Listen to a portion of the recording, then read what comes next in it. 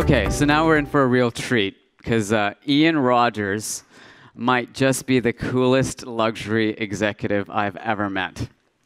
He is a serial entrepreneur, having built and sold several companies to the likes of AOL, Yahoo, and most recently Apple, which acquired a business he helped to build, which was Beats Music in 2014.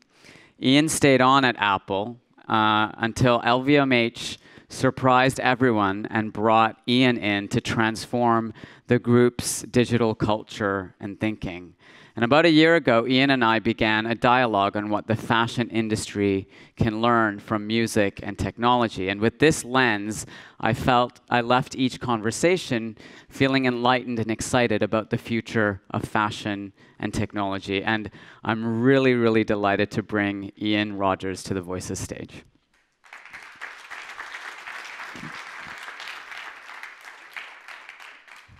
Yeah. It was embarrassing. It's true. I mean, you don't, I have spent some time in the halls of LVMH. This we know.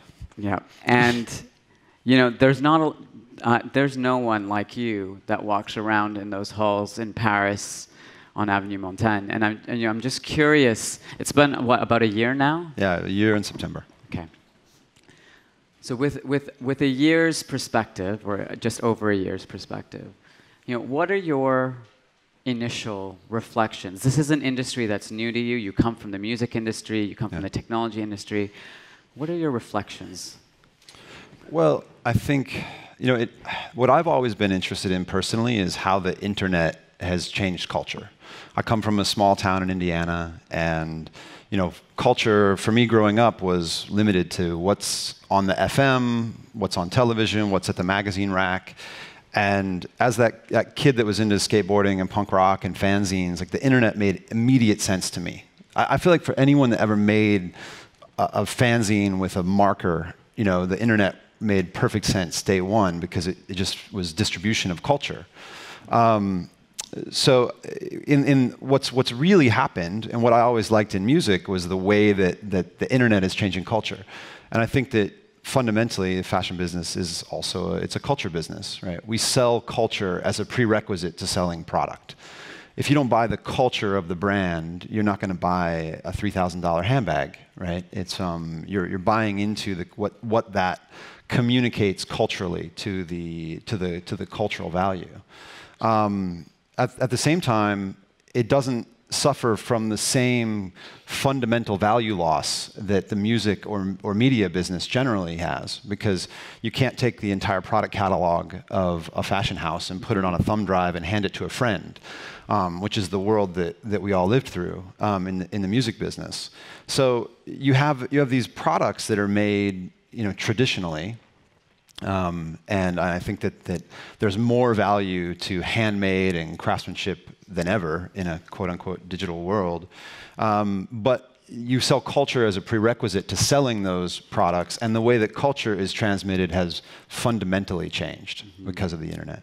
So I think that's kind of, I feel like since I've arrived at LVMH, I've been kind of untangling knots. You kind of go down a pathway and you're like, what is this, and why is this? And I want to try to understand that, but I think that the great thing for me is that underneath there are still those same lessons that we learned in music about the way culture has changed. Yeah. So let's talk about the music industry. I think this came up yesterday as well. As an industry, music was very slow to respond. And, as you said, that product could be digitized really easily. Yeah.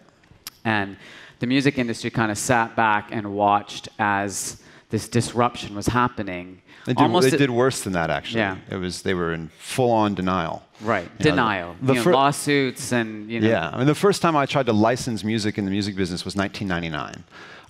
And they said, first of all, what are you talking about? I've never even heard of that before. Even though we had a community of 30 million people who wanted the product in this format, they were like, what? That's a fad, right? And then secondly, they said, no, that'll never happen. We're going to sell CDs forever. So I think that there is a parallel in that. Watching an industry go from denial to growth. Last year was the first year that the music business grew a little bit again, and it's on the, because they finally hit bottom, and then the streaming businesses are getting to a critical mass to where the business is growing a bit again. But the recorded music business lost nearly 50% of its value over those years. So there's a high price to pay for not serving the customer the way they want to be served.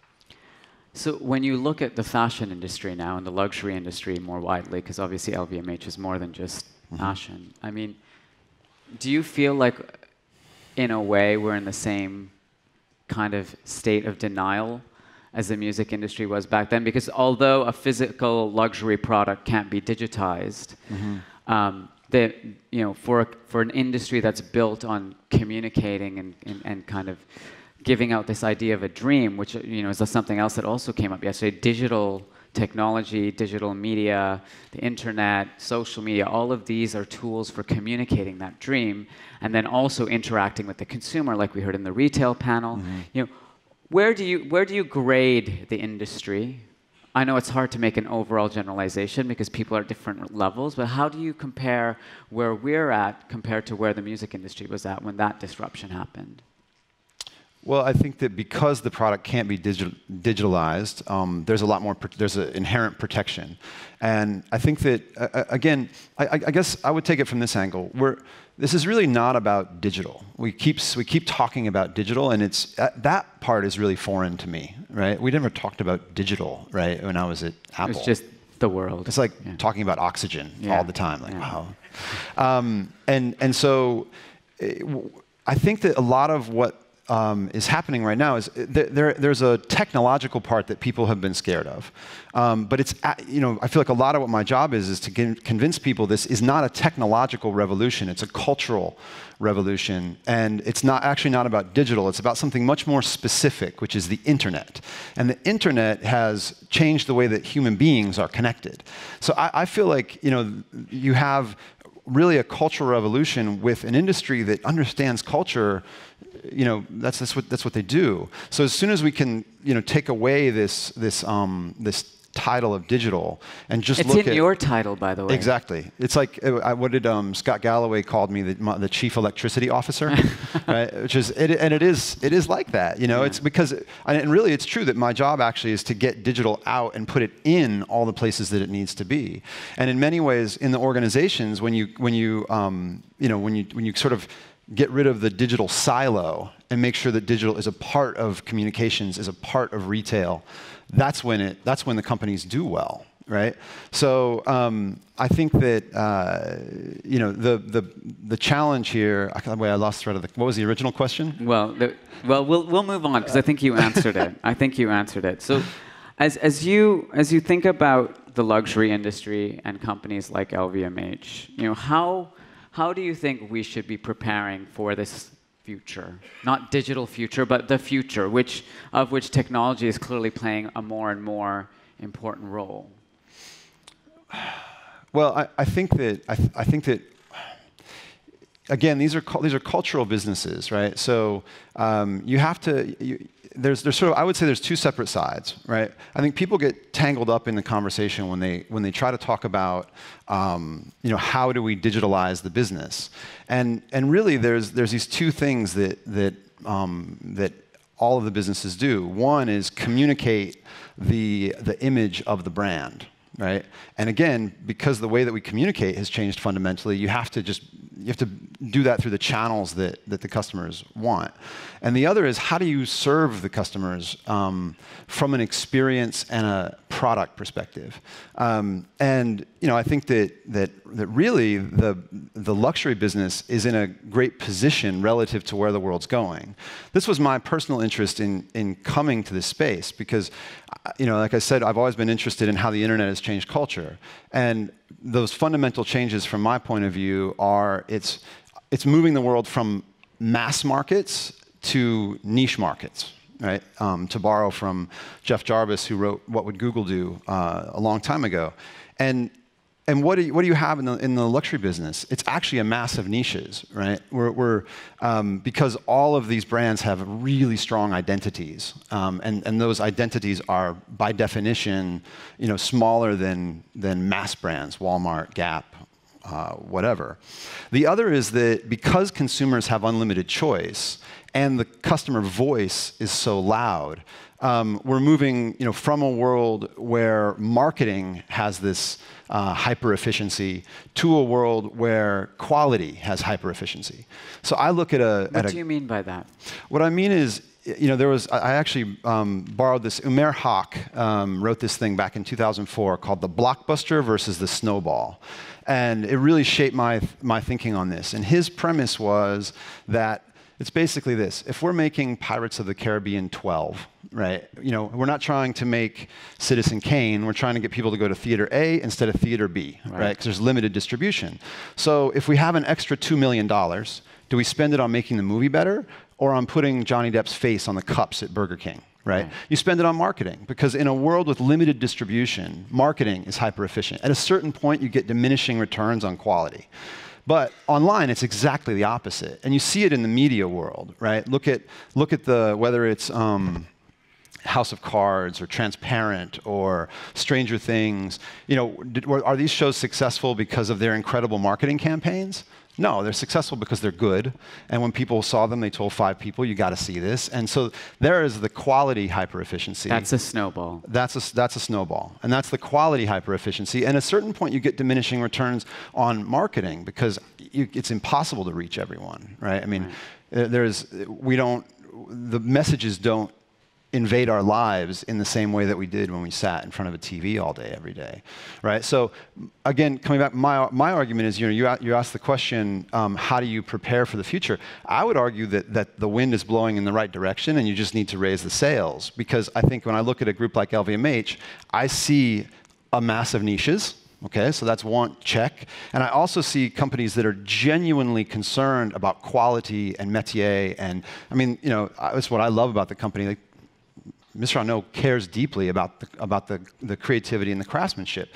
And that works from a business standpoint because quality is hyper efficient. So I think that luxury brands are well placed when it comes to this kind of we would say the digital world, but what I would say the way the internet has changed culture.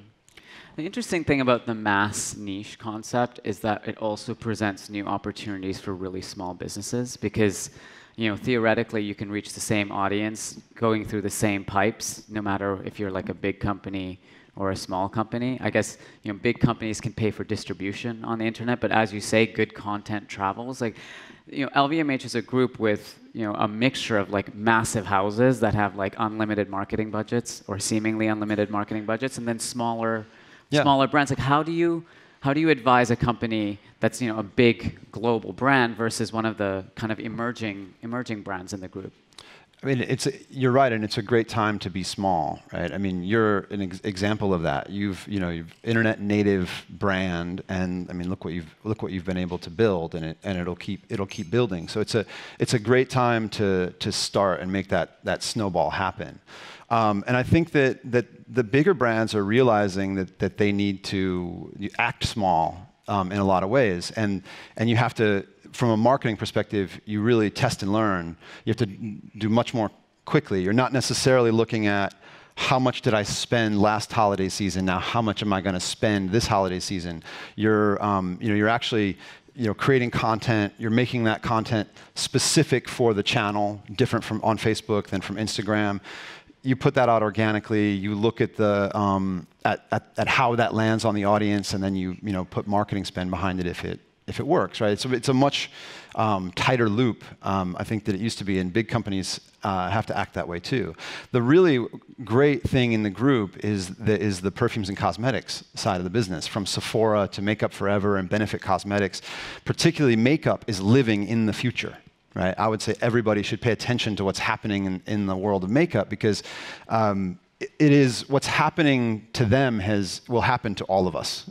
Over time. So tell us what you mean. You're seeing, very small, independent brands grab an inordinate piece of the pie. The growth is coming from either niche or independent brands in the industry, and they're doing a lot with influencers and organic content. And the kind of the battlefield, if you will, is there. As much or more as it is on the media side, which is where it used to be.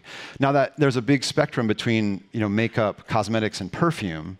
Perfume doesn't isn't quite as easily communicated on Instagram, right? But I think for fashion, you certainly see the same dynamic as makeup. Yeah.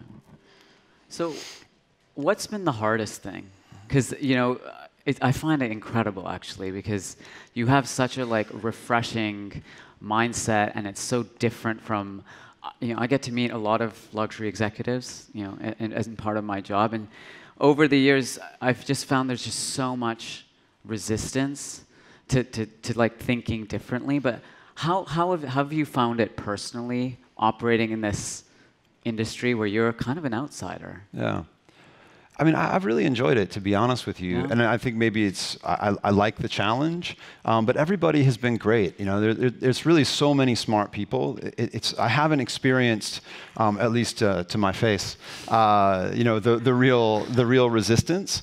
And I think that there's a lot of openness. Maybe I'm glad I wasn't here 4 years ago, right? Yeah. And so right now, people are really anxious to make a transformation happen, and the conversations center on what should we do, not should we do it or not, right?